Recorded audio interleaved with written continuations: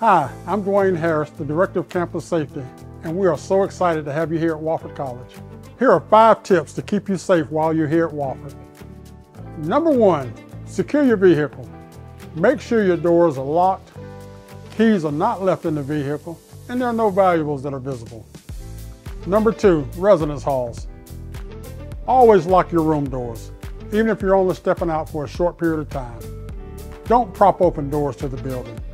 Report lost room keys to residence life staff immediately. Report to Campus Safety any suspicious persons or activities in or around the building. Number 3, everyday living. Use well-lit routes. Avoid walking alone, especially at night. Be alert and aware of your surroundings at all times. Avoid wearing headsets that may impair your ability to detect and respond to potentially dangerous situations. Campus Safety will provide safety escorts 24/7 if you feel unsafe walking to your destination. Number 4, theft protection.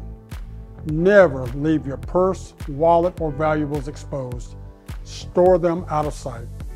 Keep a list of all valuables and serial numbers in a safe place. Never prop open a locked door. Number 5, drinking. Not drinking is an option. Never leave your drink unattended. Attend parties with friends and look out for each other. If you or your friends have had too much to drink, please call for assistance. Friends look out for friends. Help me help you to stay safe on campus this year. Thank you.